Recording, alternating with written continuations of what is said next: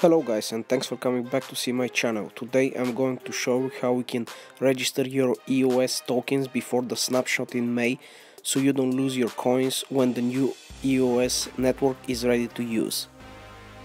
Disclaimer here, please don't keep me accountable if something goes wrong with the registration afterwards.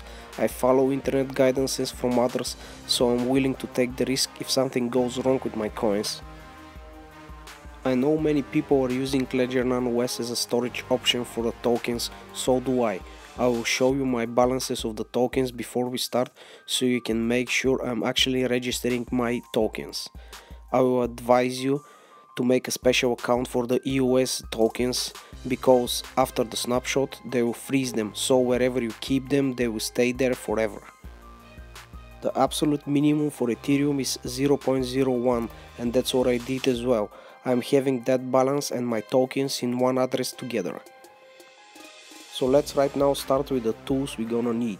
We need to have a EOS key generator. We need to generate public and private keys on the actual EOS network. There is a handy tool at GitHub made by one dev. I'm not going to try to pronounce his name, but I'll put the links in the description below. What you need to do is simple: press the generate key link and copy and paste the public and the private keys.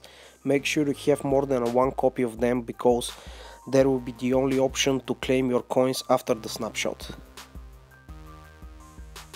Now we can go back and start the process. We are again inside my Ethereum wallet, and we need to find the contracts at the top of the page. Make sure you select the existing contract called EOS contribution and then press access. Once that you're ready, you will find the instructions how to map your EOS keys to the contract.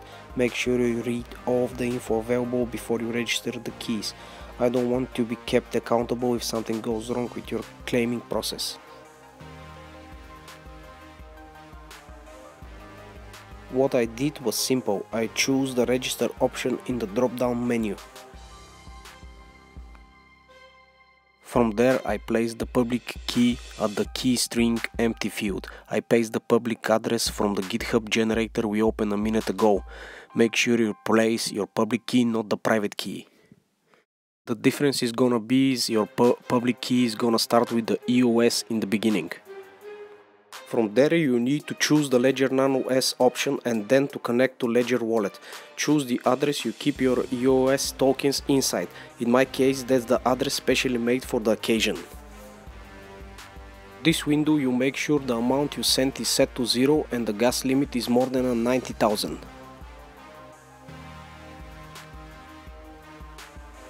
Press the generate transaction and confirm on your device. And here we're gonna need one more confirmation and everything is done. Once that you receive the green bar on the bottom of the page, the transaction is broadcasted to the network. So let me show how we can easily check if we made the right thing. Log into your address with the EOS tokens and then copy the public key, or just press the exported link in the wallet.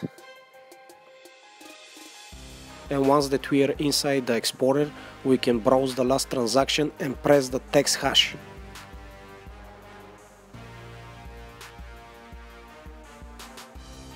From there we just need to find the input data and just press the convert on the bottom, this button here. Once that we press, we're gonna verify that this one is our public key from the GitHub webpage.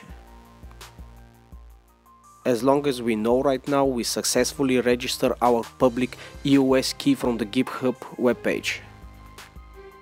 And that's about it, guys. I hope you enjoy my videos. Check out my other videos for more topic related tips. Please share, subscribe, and see you next time.